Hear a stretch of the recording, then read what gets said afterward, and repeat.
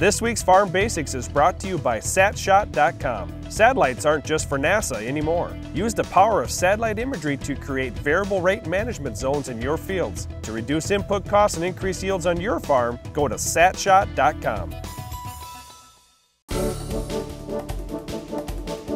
During our Farm Basics time today, we wanted to talk about something that non-farmers have asked me from time to time. Why on some farms do you see these great big grain legs, and then on most farms you just see augers running up to bins? Why do you guys do one versus the other? Well, it all depends on a lot of different factors. One is money, two is the farmer and what kind of future he sees for his farm. But really, three is just safety. And to me, that's just a huge thing. And for our farm, just safety and ease of use is a big reason why we're putting up a grain leg this fall, or why we put a grain leg up this fall. Go into that a little more. Why do you say it's so much safer to have a grain leg than to have an auger? Well, for years, farming has had this stigma, and some of it has been a little bit true, that farming is kind of a dangerous profession. And as equipment progresses, as farming methods progress, we're taking a lot of those safety issues out of the equation. Now, one of the big issues where we see some farmers from time to time get hurt or even killed sometimes is around augers. Augers can be a dangerous thing. Now, when they're just running and everything's fine, no big problem. It's when you get up too close to some of this moving equipment that you can end up with issues. Yeah, and so moving around grain augers can be a big deal. Plus, getting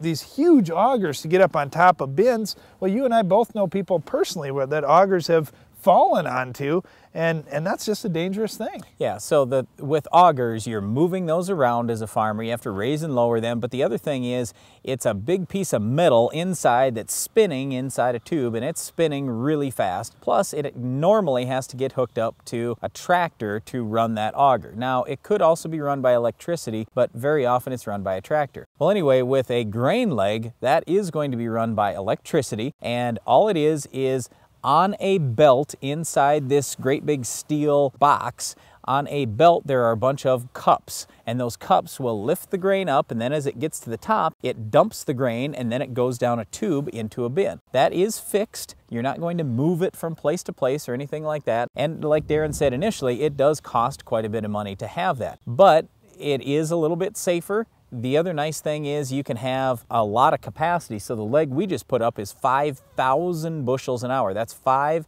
big semi-loads in a whole hour. I mean, that is really moving. You'd have to have a huge auger in order to get that same capacity going. But the other big thing that we're looking at on our farm is this is right where we bring all our corn. All our corn goes through this one leg, and I can leave that leg running all the time, whereas an auger, that cannot run empty. If it runs empty, that gets hard on the auger. The leg, you can let that thing run empty for a little while if you want to. So there are a lot of little differences between the auger and the leg, but if possible, we like to have a great big leg there. It's much simpler and easier, just costs a little more money. With the leg, the other thing too, you mentioned it'll have a tube that'll run right to a bin. Well, it'll have multiple tubes that you can hook up to this one leg. So all you have to do is make a change right on the ground, turn a dial, however that particular leg may be set up, but you can switch which bin your grain goes to. So if you've got dry grain, you can put it in one bin. If you have a bin specifically designed to handle wet grain, you can shift it to that bin.